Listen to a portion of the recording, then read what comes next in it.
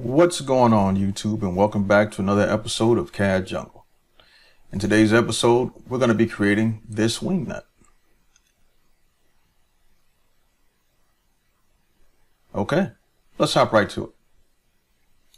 First, we're going to create a new design. We're going to start out with a sketch on the top plane. Next, we're going to select the center circle. We're going to give it a 20 millimeter diameter. I basically put this up here as a shortcut in case you see them up here. You may not see it on yours. If not, what you can do is go down the circle and select center diameter circle, or just hit the C command. Next, we're going to finish the sketch. What we need to do now is create an offset plane. I'm going to select the previous sketch profile. We want this to be about 12 millimeters above. Click OK.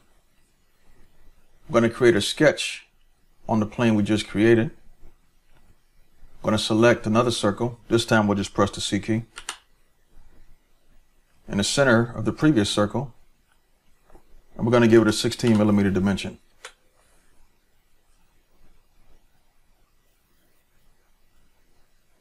Okay, we're going to finish the sketch.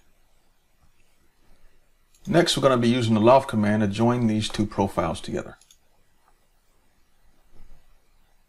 We're going to click on the top profile, bottom sketch profile, and as you can see, it's going to join these two together. Click OK, and there you have it.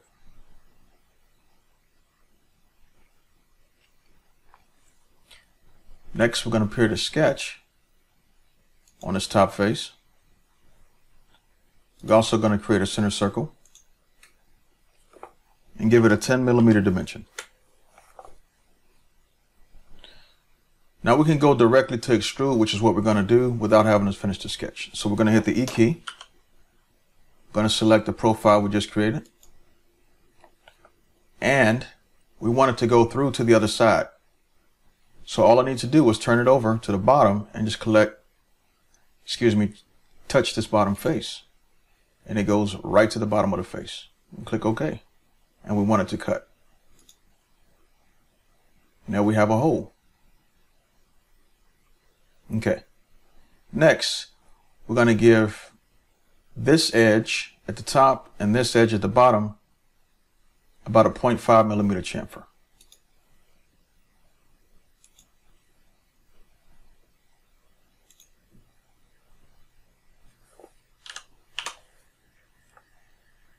And click OK.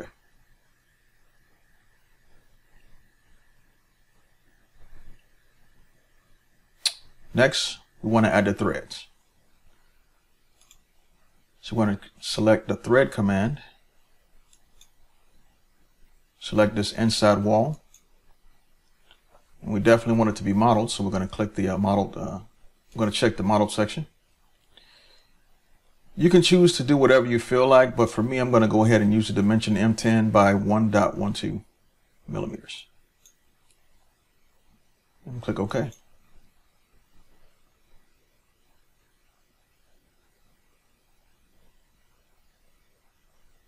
Okay. Now, time for us to create the wings.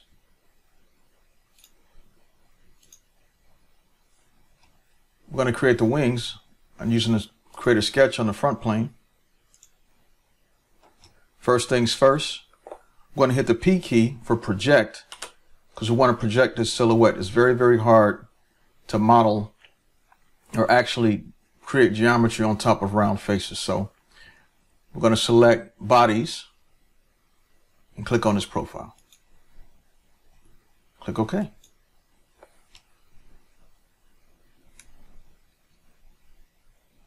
All right.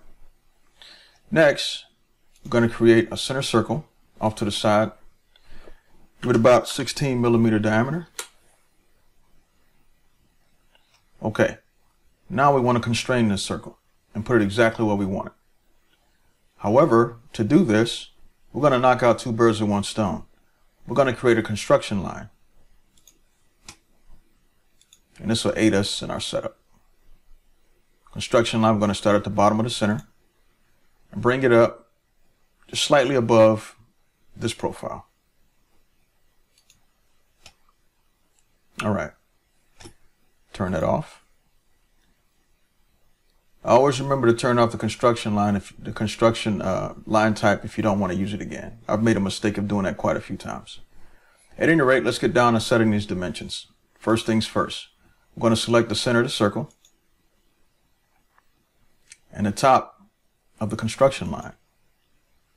We're going to make this distance 18 millimeters. Okay.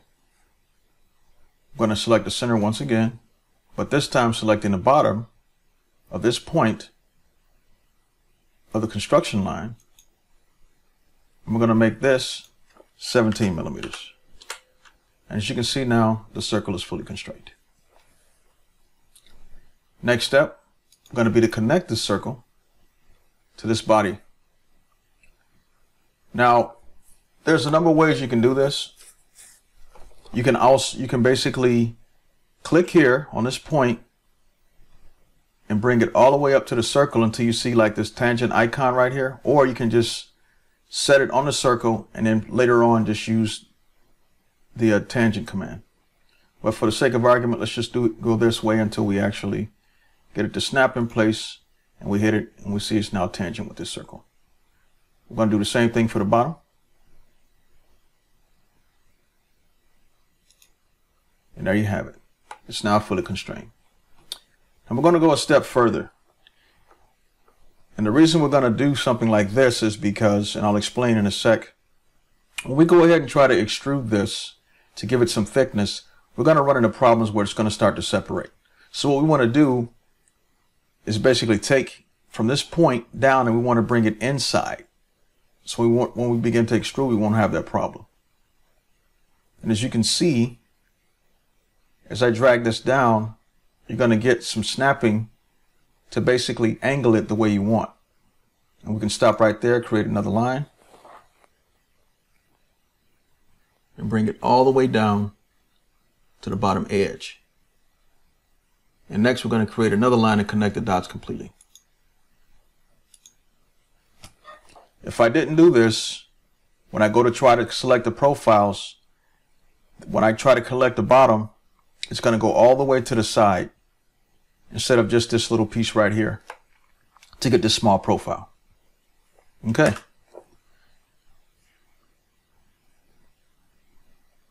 Now we want to go ahead and create a mirror.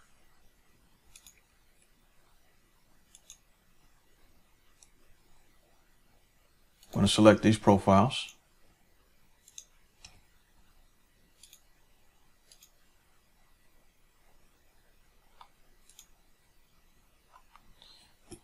And the mirror line we're going to use is the construction line. Click OK. And there you have it. I'm going to go ahead and finish the sketch. Or we could have just hit the E key and would have given us the same result. All right, so now we're going to extrude the wings. Hit the E key. Select the profiles and make sure you select the inside profile.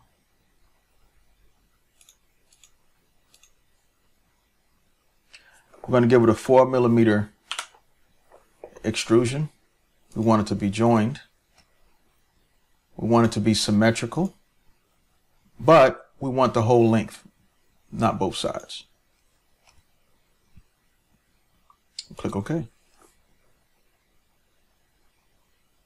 It's coming together nicely.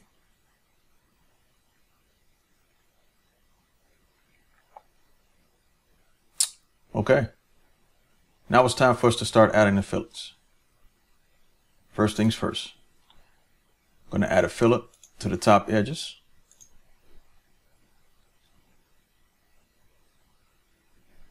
Next, we're going to hit the plus symbol.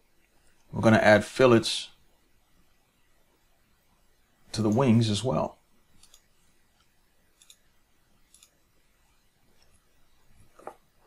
And we'll give them also 1mm dimension. Click OK.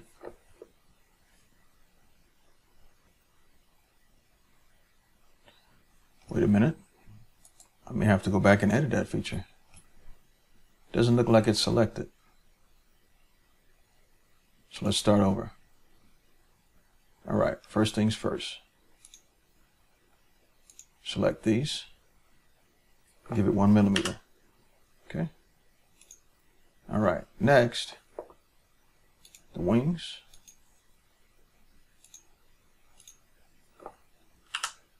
One millimeter as well. Now select OK. Okay, we're good to go. Okay.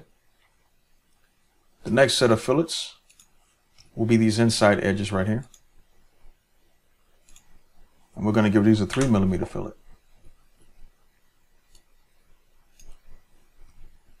And then finally, we're going to add fillets to the bottom. And we can hit the F key this time. I'm going to select the edges of the bottom. I'm going to give this a 0.5 millimeter fillet. Click OK. Last but not least, or finally, shall I say, I'm going to go ahead and give it an appearance. Now what I did is I created my own custom appearances. So I'm going to be adding a chrome appearance.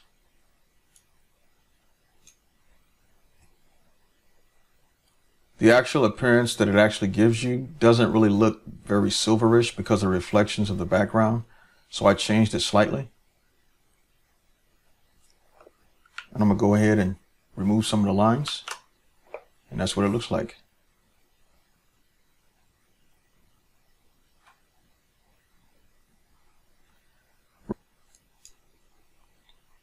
And that about does it. There you have it.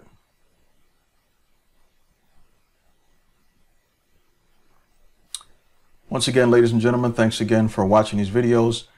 I'm pretty sure you have other choices of videos you could actually watch to get your tutorials for Fusion 360. However, I really appreciate you for taking the time to watch this video. And if you truly did like the video, like and subscribe, and stay tuned for more videos in the upcoming future.